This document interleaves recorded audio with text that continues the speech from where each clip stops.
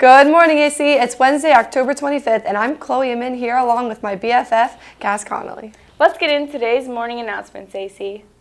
We'd like to congratulate the middle school ice hockey team on their 2-1 win against Manheim Central on Monday. Their next game will be this Sunday at Click Lewis Arena.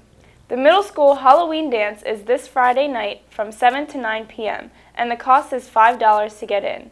All proceeds will be donated to Thon. Tickets will be sold at lunch this week and at the door the night of the dance. Costumes are encouraged but not mandatory. Make sure all costumes are school appropriate.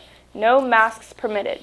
There will be a costume contest at the dance. Judged categories will be most creative, funniest, best group, most pizzazz, and spookiest.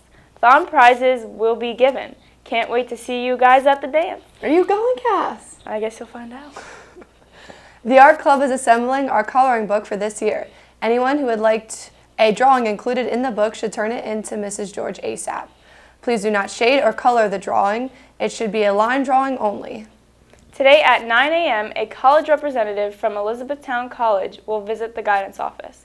Interested students, please stop by the guidance office for a pass prior to this time to meet with the admissions counselor.